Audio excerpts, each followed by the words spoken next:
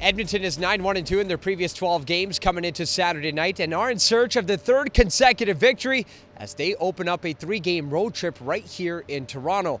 Now, of course, much of the conversations and discussions at morning skate surrounding number 18 and the opportunity he has to become a first-time 50-goal scorer in his career. And what better place to do it than the building where he laid down his NHL foundation. Yeah, I mean, it'd be pretty special. I don't think many people thought that I'd have the opportunity to do it here, obviously.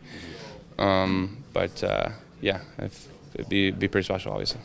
You know, obviously to see him achieve that accomplishment at any point would be great, but obviously this building means a lot to him. Obviously playing here and being from here, lots of family here, it'd be great. Now, Hyman's former coach, now head coach of the Toronto Maple Leafs, Sheldon Keefe, told a great story with the media this morning, saying in his first year with the Marlies, he earned the nickname Shaq Hyman, of course referencing how often and hard he goes to the paint.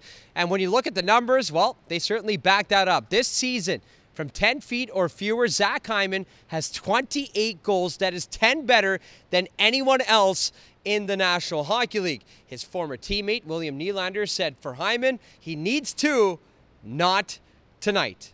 But I know Hyman is more focused on the 2 points in the standings, as here's the Oilers' projected lineup against the Toronto Maple Leafs. It will be 29, 97, 18, 37, 93, and 71, all in the top 6. Now on the back end, we see the return of Vincent Desharnais. He missed 2 games with a hand injury, and in goal, it will be Stuart Skinner. He, of course, is coming off a victory against the Buffalo Sabres, win number 31 on Thursday. He is 6-0-2 in his last 8 starts. For Oilers TV, I'm Tony Brar.